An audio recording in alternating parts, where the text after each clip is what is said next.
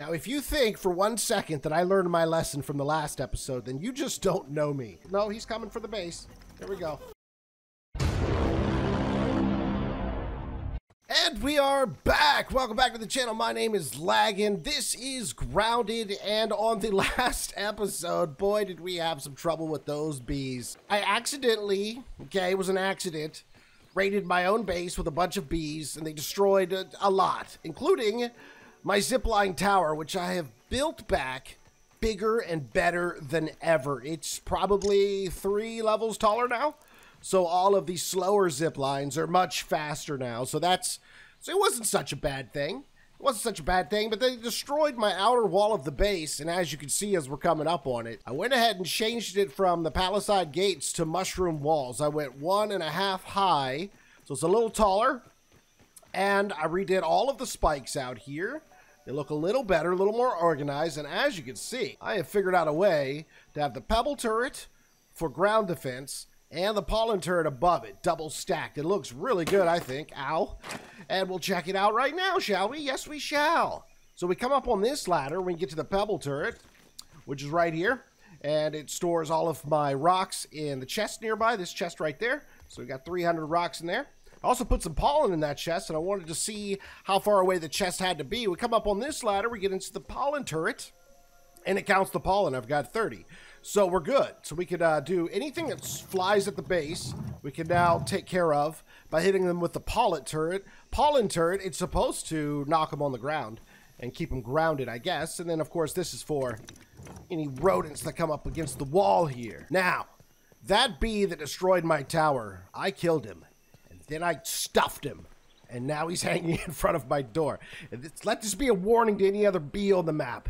This is your future. Don't mess with me. I also finished the floor in here. It's all burr. Looks good. Looks nice. I like it. Now we're off to the great unknown. We're going over to the hedge today to see if we could find that mixer that's over there. Plus, I believe I'm missing 1 auxiliary chip.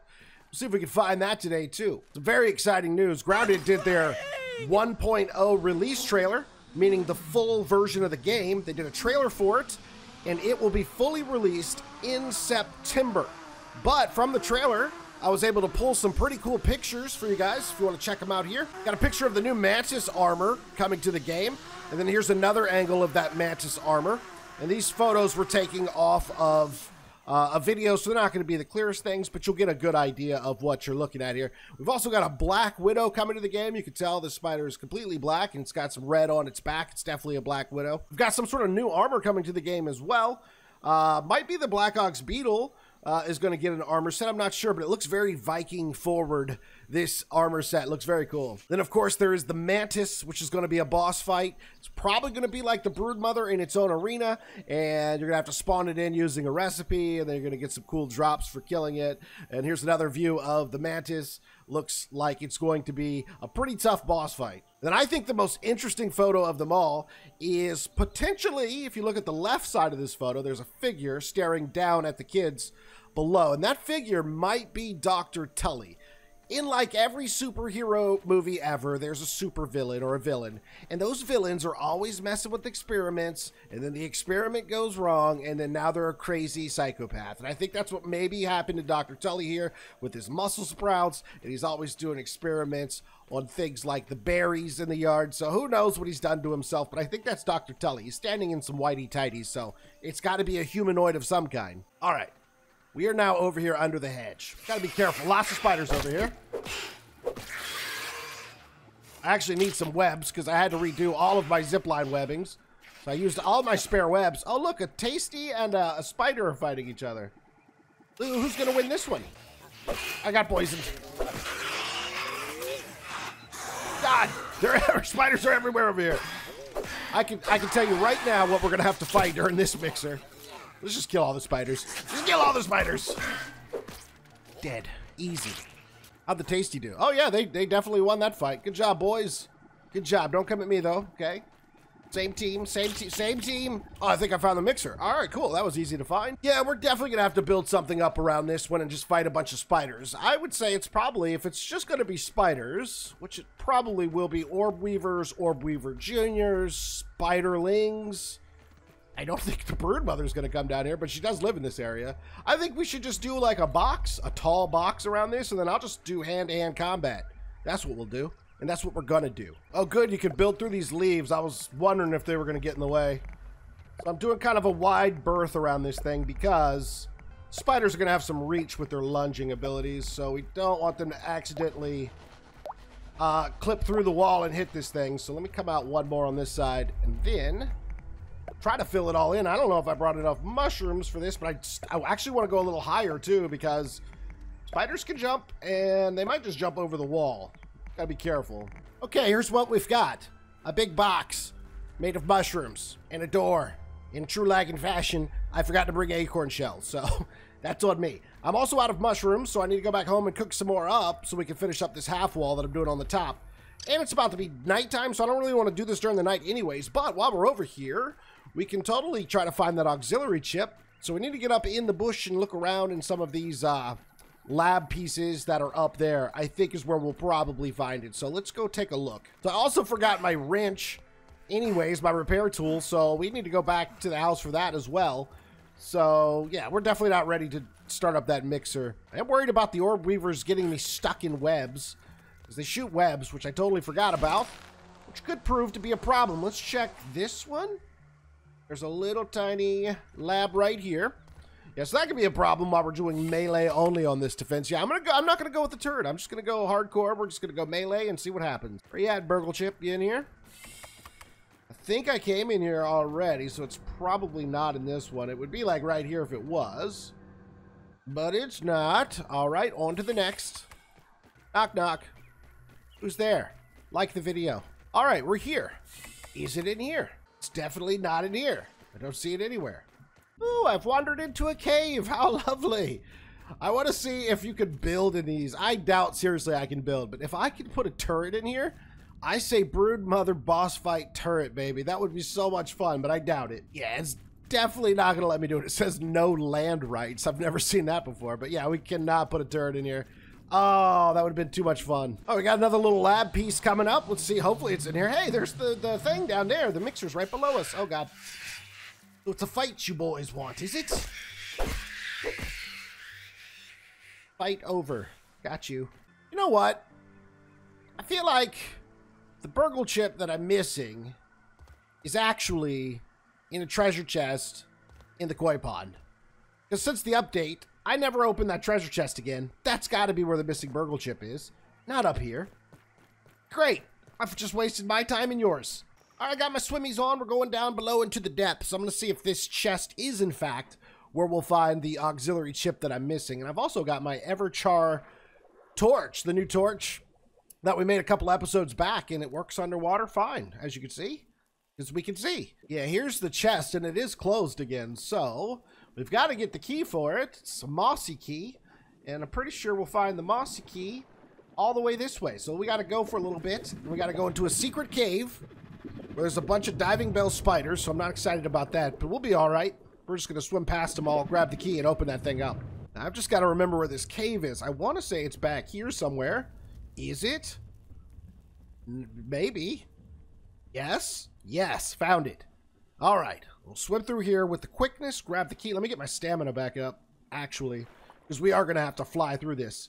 There's diving bell spiders everywhere, and they're biting me, and I don't like it. At least they don't do poison, though. All right, so the key should be right down here next to this tube somewhere. There it is. Got it. We got more spiders. Now we just got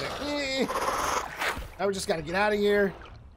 Open the chest. Try not to die from suffocation. I've only got 47 more seconds left. We'll find some air somewhere. Get some air from inside the lab right here. Yeah. All right, open the chest. There it is. That's the missing one. Got it. Awesome. Give it to me. Give it to me.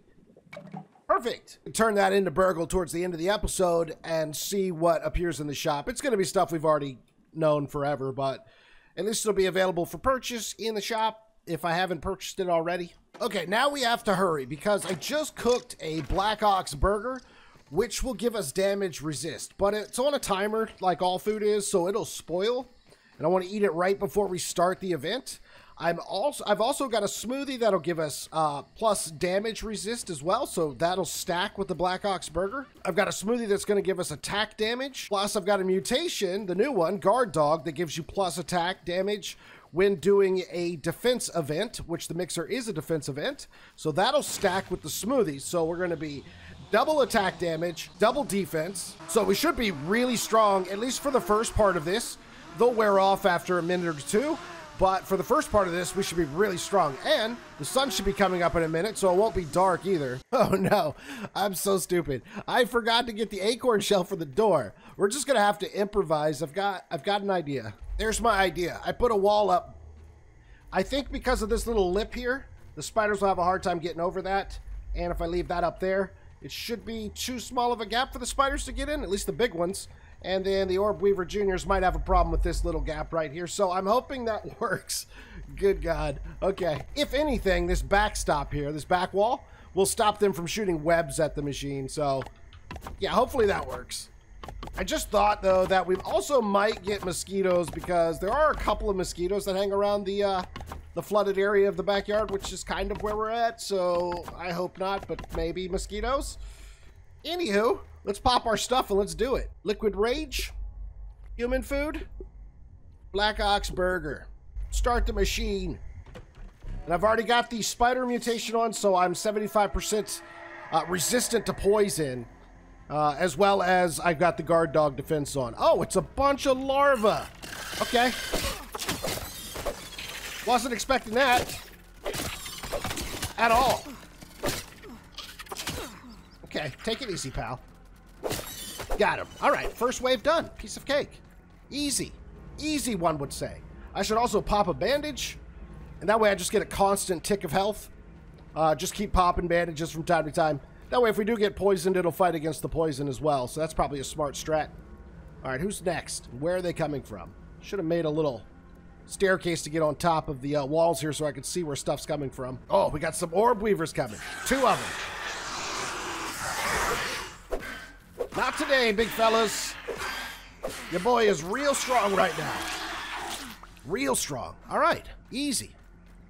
Well, I should be collecting these larvae, because their little sacks that they give you are really useful for making bug rubber, which you need for something. I forget what.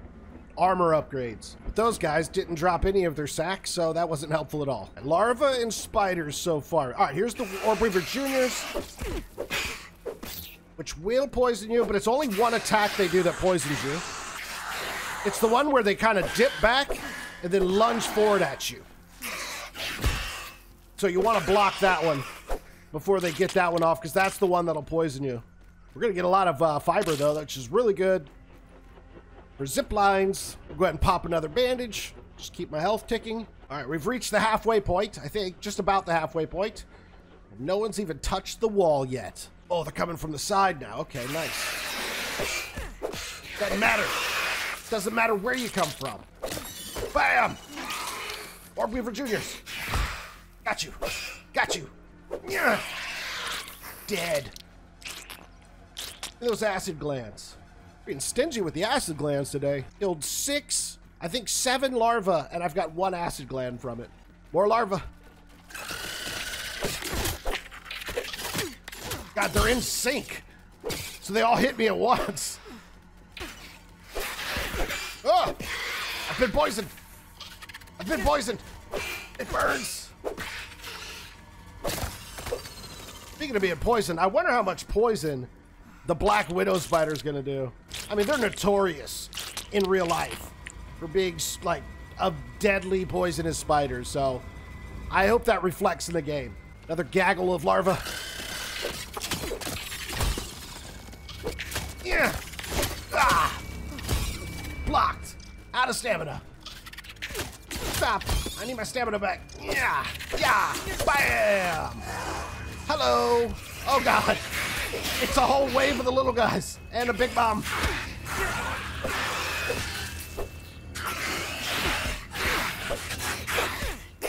Sometimes you just got to keep swinging your sword and hope for the best. I think there's one more. All right, we got it. We got them all. Look at that. I wonder if that was the final wave. because that was a lot at once, but we got them all, no problem. Full health, too. Yeah, we should be done any second. Let's go. Yeah, we might get one more wave here at the very last second. Let's keep our eyes peeled. Now we got it. Piece of cake. So, I would say this one was actually easier than the haze. So this might be the second one you're intended to do. But we've done the one out in the yard by the pond with all the mosquitoes. And then we did the haze. And now we've done this one, which leaves what I think are definitely, without a doubt, going to be the two hardest. The one in the upper backyard, and then the one in the sandbox, which we're going to save that one for last, because that's just got to be so hard.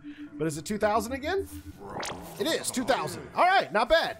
Looks like all my buffs lasted all the way through that fight, too, which is good. So those have good lasting power. If you look below the health and stuff, you can see all your buffs and the timer that's draining around them. All right, all cleaned up, all torn down. Got a bunch of mushrooms back. Let's head to Burgle and turn in that auxiliary chip. Burgle! I got a chip for you. I found an auxiliary chip. Ah, more chips. Thank you. You're welcome. Goodbye, Burgle. Find out what it unlocked in here in the science shop. Probably all the stuff at the bottom. Yeah, the diving lantern upgrade, the fin flops upgrade, and maybe the sign set science. But it's probably just these two right here, which I haven't done either of these, but I don't care also to swim any faster or to have a better lantern underwater, now that I especially have the charcoal torch, so we're good there. But it's always good to have it in the shop just in case I change my mind and do want it later. Now, if you think for 1 second that I learned my lesson from the last episode, then you just don't know me. But here we go. I'm going to put just one bee in there, and I want to see what happens. Is it going to send a whole wave or just one bee? But because I only put one in, yeah, it's only going to send like 1 or 2 bees because this meter would fill up more the more I put in. They are they've got rage. I don't understand the rage added thing because that's already at 3. Doesn't matter. Unleash the waft. This is a bad idea. I'm hoping it's just going to be 1 bee. Don't know. But I'm going to go up to the pollen turret and see if we can test this out. We got to test it out, all right? It's what it's here for. I'm putting the wafter all the way over there just in case they do actually, in case they're actually, no, he's coming for the base. There we go. Are you going to attack my mushroom? Look at you. You're on the ground now. I'll tell you what, though, the frames get really bad. Oh, he was on the ground. He's not anymore. The frames get really bad during these events. Don't do that. Please don't break it. And it's over. So it is just 1 bee. So if you want pollen, just get 1 bee at a time. And if this is like yesterday, every single bee that came dropped pollen when I harvest them. So let's see what we get. Yeah, we did. We got 4 pollen from that guy. And the pollen gun works. It does send them to the ground, but they get up pretty quickly. So it's not very helpful because I have to get out. Ow, ow, ow, ow. I have to get out to kill the bee when it's on the ground really quickly. And as you can see, I didn't really have enough time to do that. I'm not sending any more flying creatures over to my house on purpose. But what I will do is put a black ant in here and see what that does. The waft has been unleashed. Let's see what happens. Interesting. It won't send the black ants for some reason. But I'm going to add more black ant parts and see what happens. Maybe it'll send them now. I've got 3 in there. I've got 1 bar here. And it's at 1 dot for rage. So they're not even mad at me. I don't know if it's going to send them. To be fair, I never really messed with the black ants, so let's see if I can get the red ants over here. Well, never mind. I now see. I think there's a timer here. It's not counting down, though. It's counting up. So I'm not quite sure why I can't get any of these bugs to come to my house, but we got a bee to come. We tested out the pollen turret. It works. It's not great, but it does work.